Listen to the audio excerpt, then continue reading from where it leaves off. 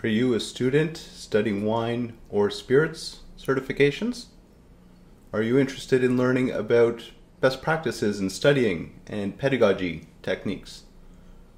My name is Malcolm Lamont. I'm happy to walk you through study strategies for wine and spirit certifications, a presentation I've prepared for students such as yourself studying for wine qualifications with Wine and Spirit Education Trust or Court of Master Sommeliers or any wine and spirits certification.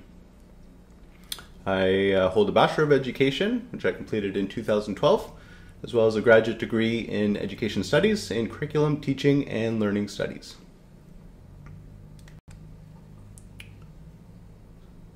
An important question is, what's your why?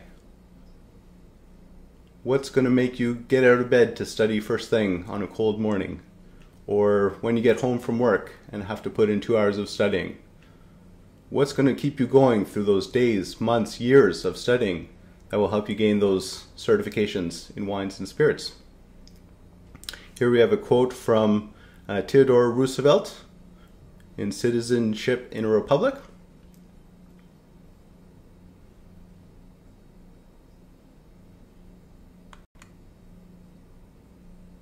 So our learning objectives for this webinar is to cover what's your why, which we've done, as well as study strategies. Think of this as the coach giving the game plan to the players, which is you. So the important ones are knowing the curriculum, that's the most important of this study strategies, as well as theory of margin we'll talk about, and a concept called spiraling. Then we'll go into study tips. This is something that can help you practice day after day, so that you're ready for your final exam on game day. And the study tips we'll talk about include time management, as well as material that you'll cover. This is the most important construct within study tips, and practicing exam skills as well. And then for exam day itself, I have some skills, tips, and strategies you can use to help maximize your chances of success on your final exam.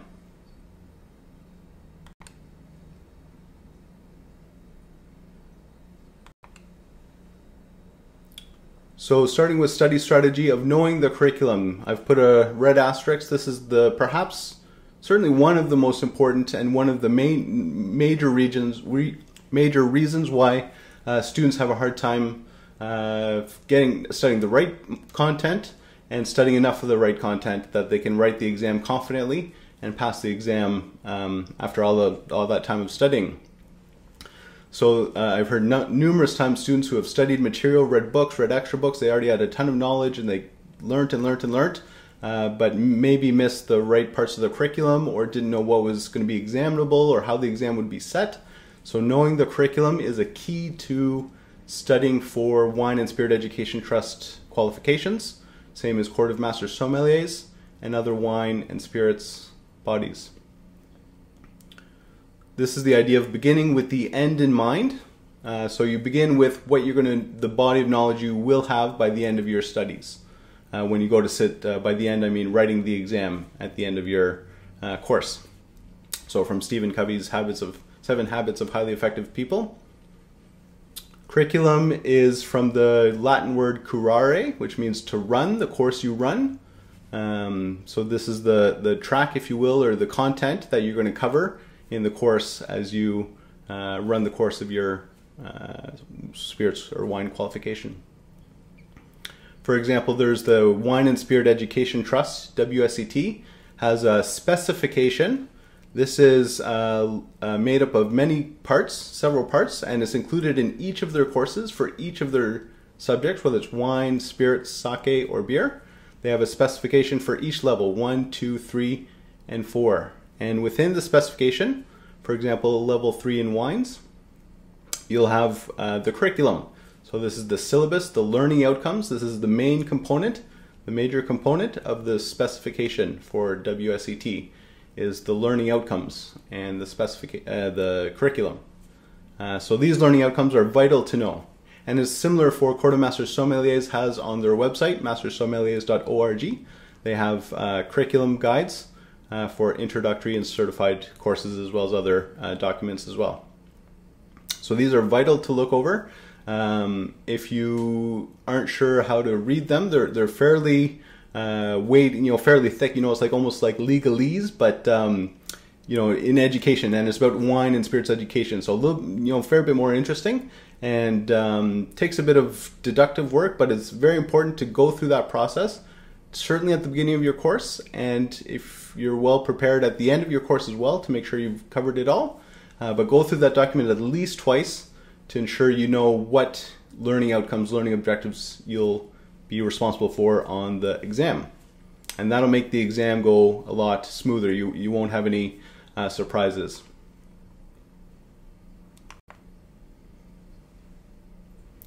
So an interesting construct in andragogy, A-N-D-R-A-G-O-G-Y, is the teaching of adults, the theory of teaching adults. And an interesting construct in andragogy is the theory of margin.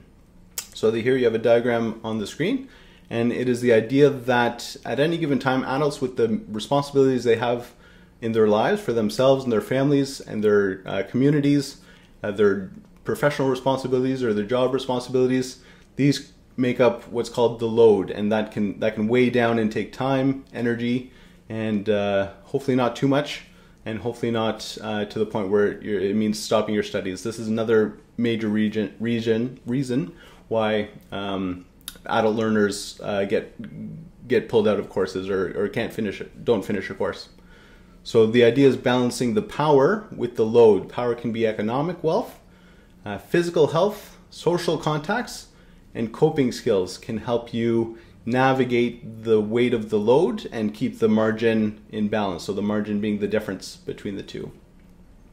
So this is vital. It means if your load is getting heavier, reach out to your social contacts, or perhaps manifest or find some economic wealth to help cover the cost of wines and spirits. Or these are just examples, but McCluskey's theory of margin indicates there's a balance between the demands in an adult learner's life and the power that they have to cope and manage and complete their studies.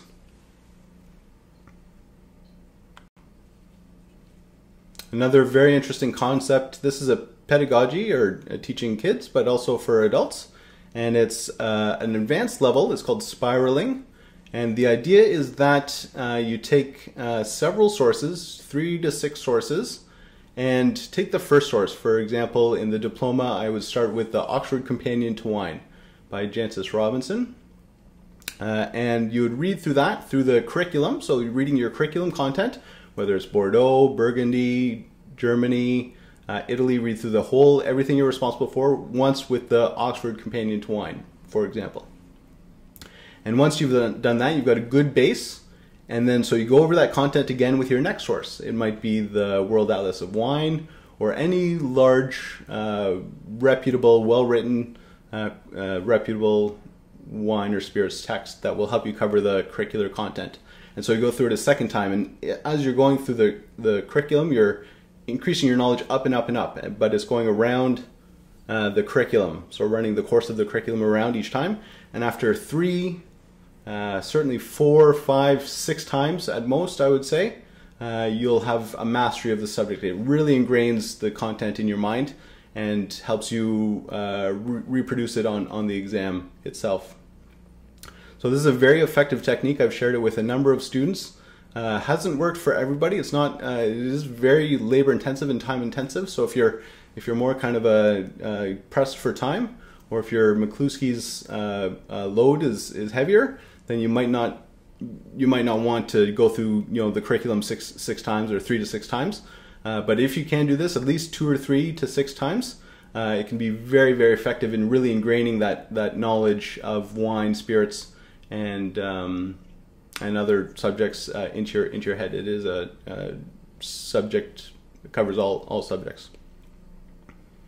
You can add extra materials like Decanter and Wine Spectator, Trade Press, as well as blogs, YouTube videos, and other content as well. But the main crux of it is going through the curriculum, one major source entirely through the curriculum, and then a second and third, and up to 6. So let's look at some study tips for actually the grinding, the day-to-day work of studying. think of yourself as a student and dedicate some time and energy. Dedicate some time and energy to your studies. You'll have to do it. There's no way to do it without going through the work. At level 3 in wines, level 4 diploma, level 2 in spirits, level 3 in spirits, you can't just fake it through. You'll have to do the work. So carve out the time you need. Maybe more than you think. Probably more than you think. So really give it a good go. And some people like to do, what I call Sunday marathon. If you're working 5-6 days a week and you have one day in the week to really do it, half a day's full day worth of study, go for it. That can work. I have seen it be very effective, although stressful. And another technique that is also very effective and really can really get you into a routine and kind of a on the roll. In a roll is every day 2 hours of study. For example, for the diploma, I'd put in 2 hours every day, whether that was the day I flew overseas, or the day your cousin got married, or just a Monday, or every day after work, before work, during work, whatever it was 2 hours every day. Or if it's 45 minutes every day, great, but doing it every day. And if you miss a day, that's all right, but try and make it up, or catch up the next day. Certainly don't miss twice. And this can be a very effective technique at marching through the syllabus, the curriculum, with dedicated time each day. So this is, I've put 2 asterisks on reading, lectures, webinars. So this is the content you're going to cover, whether it's a chapter, an entry in the Oxford Companion to Wine, or a book on viticulture or vinification, whatever material. If it's the textbook for your course, level 2 in spirits, level 3 in wines, level 2 in wines, you really have to do the reading. You can supplement it with online lectures if you can find some good sources. I find Jimmy Smith with the West London Wine School on YouTube to be excellent, and webinars can help do that. So you must do the work. Why do I have an elephant with a bite out of it? One of my favorite quotes is from a master of wine, Eugene Malinchuk, who says, "How do you eat an elephant?"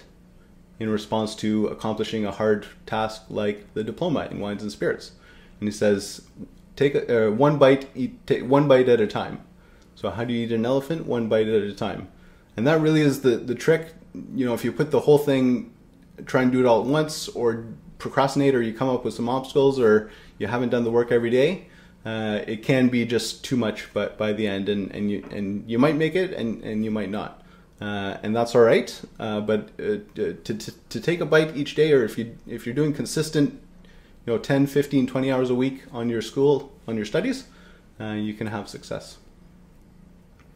Try to grow by 1% every day. And the key there is every day. So if you grow by 1%, 1.01 every day for a month, you'll be about 1 1/3 times ahead of where you are, just with interest and compounding math. But all the math aside, if you grow by 1%, 1.01 every day for a year, then that adds up to 37 times, almost 38 times. So quite multiple times ahead of where you were when you started your studies. So that really is one of the key strategies you can use. So make sure to read the curriculum document, all textbooks and study guides that come with your course. These are valuable information, well put together. And in many courses, such as the Society of Wine Educators, the Wine Scholar Guild, the French Wine Scholar, for example, WSET, state that all of the examinable content of the curriculum come directly from the textbook and study guide alone. So you can supplement with Karen McNeil, Wine Bible is fantastic. There's many books. Wine Folly Online is also great, qualified sources that explain it really well. And you can supplement it with e-learning if you want, and those courses as I mentioned, but try to stay on task. So this is something that one of the major reasons that people struggle with their studies is they're putting in 2 hours a day or 3 or more hours of study each day, but maybe you go down rabbit holes and you're clicking on Cabernet Sauvignon, and then it takes you to Coonawarra, and then you're reading an article on wins in 1997, and then all of a sudden you're out of the curriculum. So it can happen really easily, especially nowadays. with hyperlinks and all of that. So, and things pulling on our attention. So how do you stay on task? Try to set a goal for your study period of the curriculum you're going to get through. So if that curriculum is Left Bank Bordeaux, today you're going through that. And if you start studying on, Pomerol or Southwest France or anything like that, you pull yourself back in and get back onto the curriculum. So it should be laid out in the document, the exact items you're studying for the curriculum for your course. Things like texts, textbooks, visual learning, audio-visual, kinesthetic, learning by movement or learning with, sitting on a bouncy ball. These are all very effective. And it's been disproven that there's one style. It's not that any given learner has a visual style or an audio style. You may prefer that content, that's fine. But you can still benefit from kinesthetic, audio-visual, text. All of these are available to help you learn. You don't have to limit yourself to just podcasts or audio-visual. And last question is, do you like music in the background when you study? So you can enter in the comments if you like to play music. Is it classical? Is it I like progressive house, instrumental? So do you like music while you study?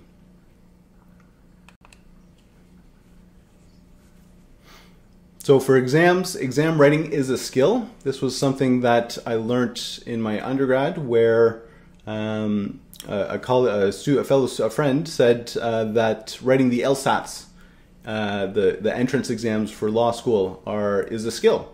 So the more you write it, the better you get at it. If you're learning each time, growing by that 1%, growing each day, then as long as you're learning, you can learn at how to write an exam. And it can take some time. These are not intuitive, especially if you have difficulty with exams, or there can be a lot of factors that are hard to work in. So it is a skill that you can practice. So I strongly suggest for level 3 and above to practice writing exams. For level 2 with WSET, you can practice multiple choice. But certainly for level 3, you can practice the multiple choice and short answer. And diploma, you should be writing out, for sparkling wine in WSET diploma, you should be writing out, traditional method, a note on Charmat, a note on Champagne, a note on Blanc de Blanc, and just anything within the curriculum. Just practice. And if you can get feedback, that's awesome as well. That can really help. For tasting, you can practice your practical exams by having a quote-unquote plan. So what I mean by this is, are you going to taste if there's 2 wines, are you going to taste the white wine first or the red wine first? Are you going to do a visual and then do a nose and then mouth and then palate, or other way around? Or so just have a rough idea. Don't lay it in stone, because things can change on the exam. There can be unexpected variables, but try to have an idea of visualizing how you're going to approach that task in the practical exam. And a palate cleanser, like a little bottle of Freshenet or Pinot Grigio can just freshen your palate and make sure you're calibrated and the acidity's going well, and you can probably taste better for your practical exam. For exam day itself, you've done the studying, you had the coach walk you through it, you did the work yourself, you stayed on task, you covered as much content as you could, as often as you could, maybe you spiraled, everything was ready, and here you are at exam day. So let's talk about your state, your attitude, and writing clearly. So are you an anxious test taker?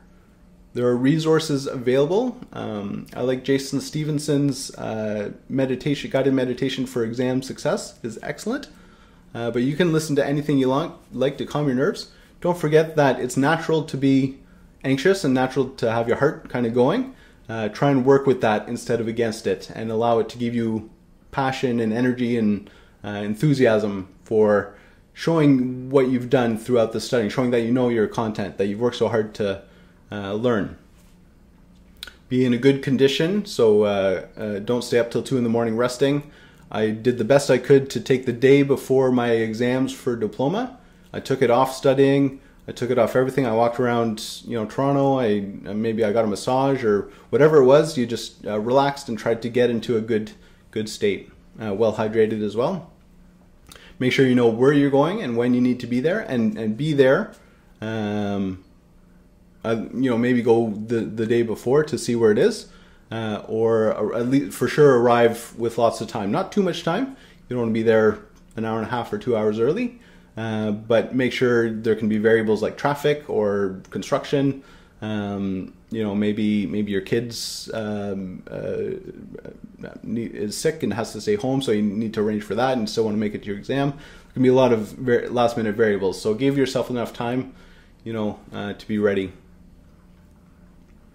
One of the best pieces of advice I got in my exam writing for WSET diploma was give it all you got.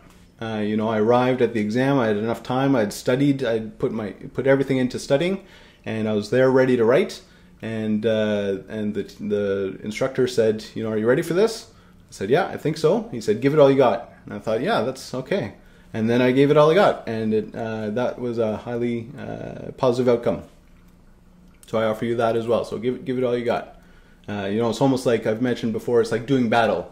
If you're writing a WSET diploma in wines exam, you're doing battle with the examiner. You're trying to break down their doubt and break down their uncertainty that you know your stuff. And as you write clearly and demonstrate your knowledge, answering the question, the whole question and nothing but the question, then this will help do battle and win the battle and eventually get your unit and diploma. So answer the question, the whole question, and nothing but the question. You can go a little bit outside bounds, but generally, if people aren't passing the diploma exam questions, for example, or level 3 in wines with WSET, the short answer, then it can be because they didn't write enough about the whole question. So maybe it's a question on South Africa, on Walker Bay, and you're not mentioning the cool Benguela climate. I mean, this is not at diploma level, but in any event, you do want to answer the question, the whole question. So keep writing anything that's can be related. Go for it, and that's a skill as well as knowing what to write and what to leave out. So if it's a question on aromatic red grape varieties, and you're writing about Muscat, then that's outside of the question, obviously. So try to approach it that way, especially for Wine and Spirit Education Trust exams. Plan your answers. This is good. This has helped me with Society of Wine Educators Certified Wine Educator to have just 5 minutes. Do an outline. It's almost like a mind map where you have the main points you're going to write, and then 2 or 3 points about one of them, and then 3 or 4 points about the other, and then 1 or 2 points about the last one, and then you kind of flesh it out, and then you've kind of developed your approach to answering this challenging question and writing with success. And manage your time. That's another important factor where people just run out of time. So practice that. Practice for diploma exams. I remember unit 4 and 5 was sparkling and fortified, or 5 and 6, sorry, and the diploma in wines and spirits. And you'd have 10 minutes per question for each fortified or spirits question. There are 3 parts to the theory question, and you had 10 minutes each. So just practice that, and once you get good at that, if you do practice it, you can start to write 10, and then let's say you're going over, you say, okay, just stop. I've done what I can in this 10 minutes. I'm going to go to the next question, because they weight at 33% each in that example, and you have to answer the full exam. So even the best 2 answers can often leave you at a disadvantage if you don't have enough time to complete. Watch your handwriting, if applicable, and do the best you can. And then typing as well in the CWE Certified Wine Educator. I was typing my response to the theory question, theory essay, and I was in an exam laboratory or a testing center, and I could hear very loud clicks, and you just have to keep going. So something like that, you can't really plan for, but stay focused, give it all you got, and the typing ended up being fine. Well, thanks very much for watching this 25-minute webinar. If you've made it this far, I wish you best of luck. And if you've watched this, great, thanks very much. Just a little summary: you signed up for the course, met with instructors, studied, practiced your exam writing skills, and showed up to write the exam. So cheers to you, and good luck. Thanks so much.